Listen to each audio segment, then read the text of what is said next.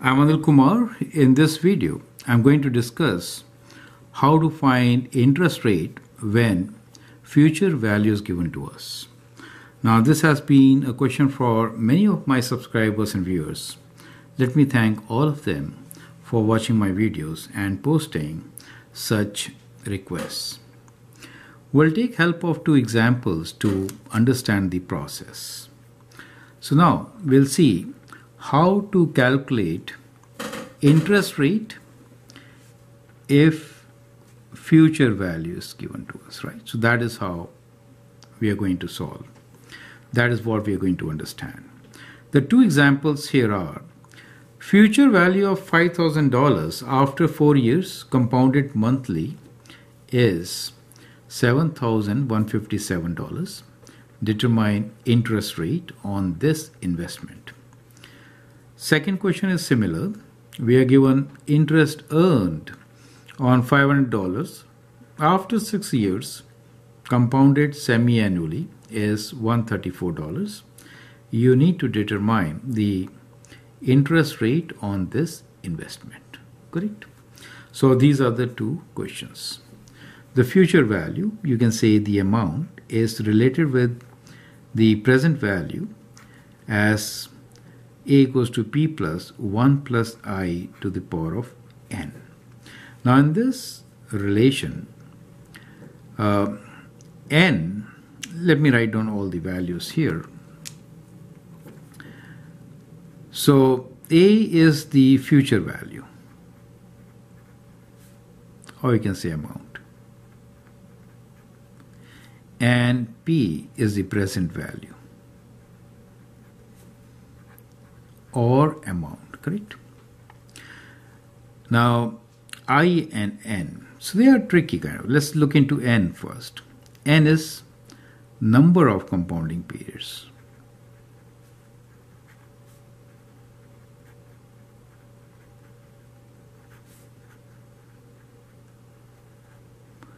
That is to say that if, let us say, in these examples we have compounded monthly, that means 12 times 1 per annum, right? Semi-annually means 2 times 1 times t. So basically n will be number of times it is compounded in a year times time in years, right? So that is what n is.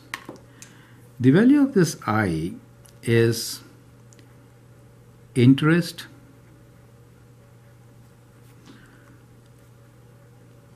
per annum divided by number of compounding periods.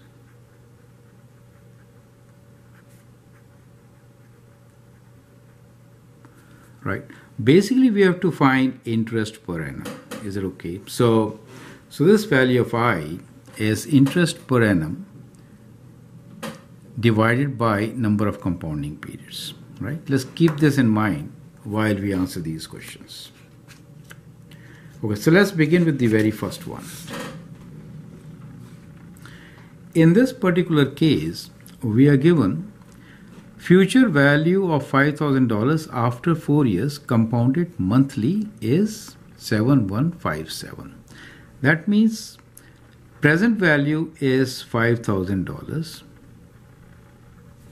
Future value, or you can say amount, is equal to 7157.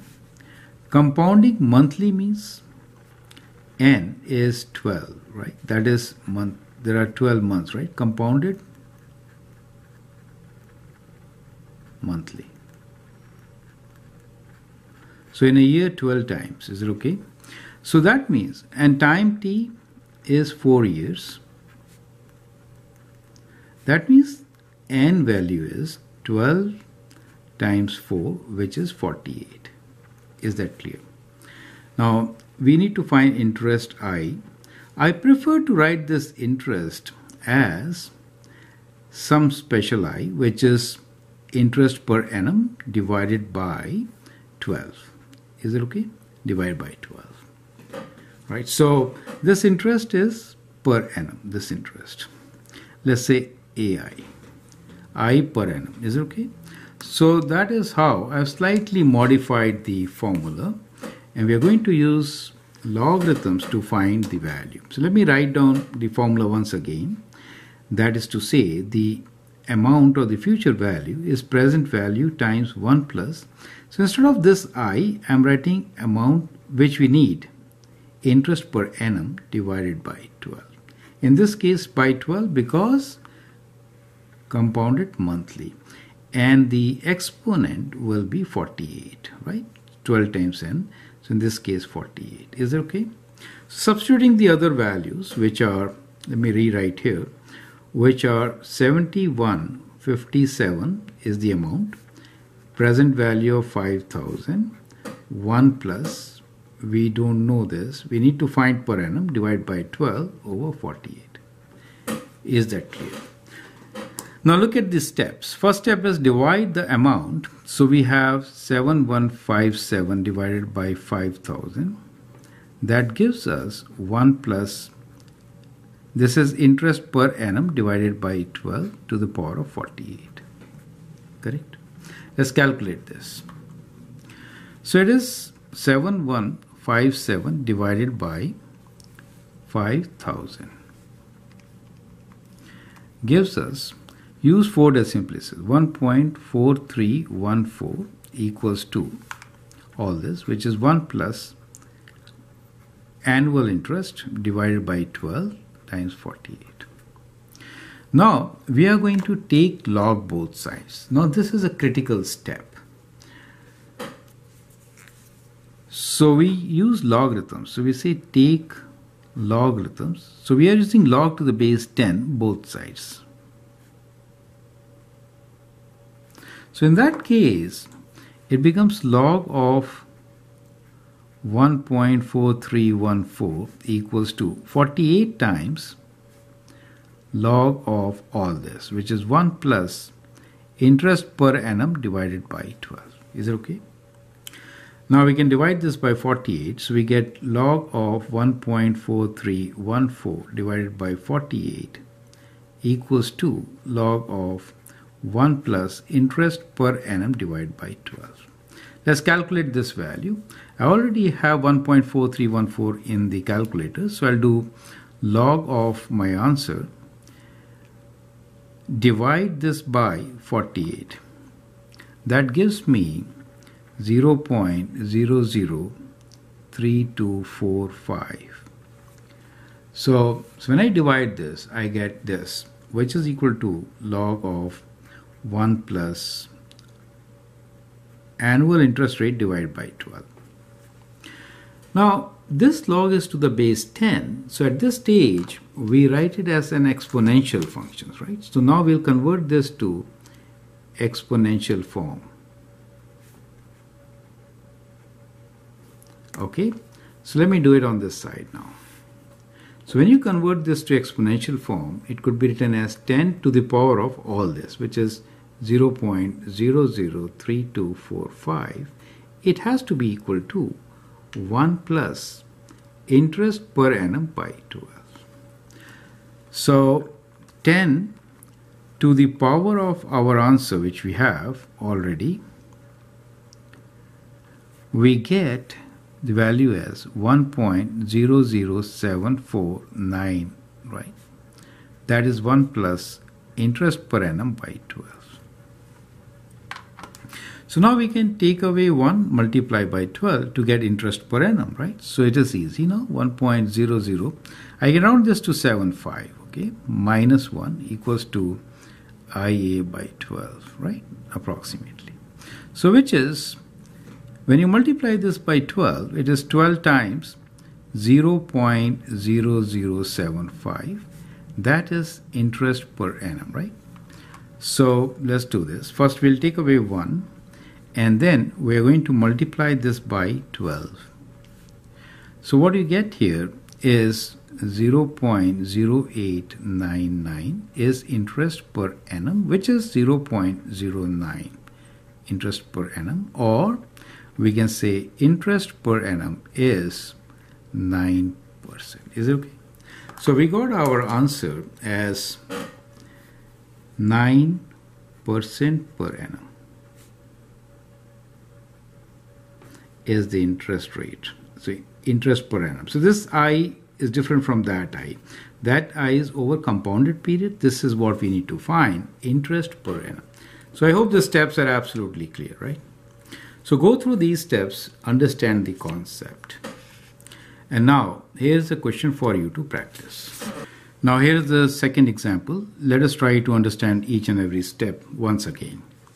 Question is, interest earned on $500 after 6 years compounded semi-annually is $134. Determine the interest rate on this investment. So when we say interest rate, we mean interest per annum, right? So I write IA like this. Okay. What are we given? We are given the principal amount or the present value as $500, right? We are given the interest earned as $134. That makes the future value amount A as addition of these two. When you add, you get $634, correct? So that becomes the value A. Now we are also given semi-annual. Semi-annual means number of times your compounding is 2 per annum, right? So the value of n will be 6 years. So 6 years times 2, which is 12. Since time t is 2 years. So n is 6. Now what is I? I will be interest per annum divided by 2. Okay. So that means now we have the formula, which is A, future value is present value times 1 plus I to the power of n, right? This is what. Substituting these values, we get 634 equals to 500 times 1 plus. Instead of I am writing interest per annum divided by 2. And this n I'm replacing by 2 times 6, which is 12. Does make sense to you? Right. So that is the basic formula. So first step here is to divide 634 by 500. So we have 634 divided by 500 equals to 1 plus interest per annum divided by 2 to the power of 12. Second step is to take log both sides. So when you take log both sides, you get log of this number 634 over 500. Here you get 12 times log of 1 plus interest per annum divided by 2. Now you divide by 12, right? So you get log of 634 over 500. Now everything, all this gets divided by 12. So that is log of 1 plus interest per annum divided by 2. Steps are clear, right? Now when we say log, it is to the base 10. So you could write it in exponential form as 10 to the power of all this, which is log of 634 over 500, and everything divided by 12. Right? So when we write 10 to the power of this becomes 1 plus interest per annum divided by 2. Now you have to take away 1 from here, multiply by 2. Correct? So you get 10 to the power of all this, 634 over 500. Now this value, whatever you get, has to be divided by 12. And then from here you take away 1 to get the value of interest per annum divided by 2. So you get your formula from here, right? So once I write the formula, it will be very clear to you. Interest per annum is equals to 2 times 10 to the power of all this, 10 to the power of log of, in this case, future value over present value. Do you see that? Divided by 12. That is the compounding period. Take away 1. That's it. That should give you the interest rate per annum, right? So let's calculate this. So we'll start with the inside function, okay? So let's do 10 to the power of, let's put bracket here, this is exponent, log of all this, log 634 divided by 500. Now all this will be divided by 12. Once you calculate this, correct? Let's calculate this. We'll take away 1, so minus 1. And after that, we multiply this by 2. So what you get here is 0.0399. Okay. So interest per annum is 0.04, right? Which is 4%. Do you see that? So in this case, interest per annum is 4%. So our answer is, it is 4% per annum, per year. So I hope these steps are absolutely clear, right? So the idea is to rearrange the given formula. First step being take log after you divide a by p, right? And then you take log on both sides, correct? And then use the exponential form. So I hope that is clear, right? So let's get back to our formula. So with these two examples, let's summarize. So basically what you do here is you divide a by p, right? You divide a by p, take log of this. So when you take log of this, it becomes n over all this, right? So you divide all this by n, so it is 1 over n, correct? Now that gives you log of 1 plus I am writing as annum over compounding period capital. Does make sense to you? Now after this, change it to exponential form. So now change to exponential form. So convert to exponential form. And then solve for interest per annum. Is that clear? So these are the steps to be applied. So go through these two examples once again. If you have doubts, put as remarks. Let's see how to solve them. I hope that makes sense. Feel free to write your comments and share your views. Thanks for watching and all the best.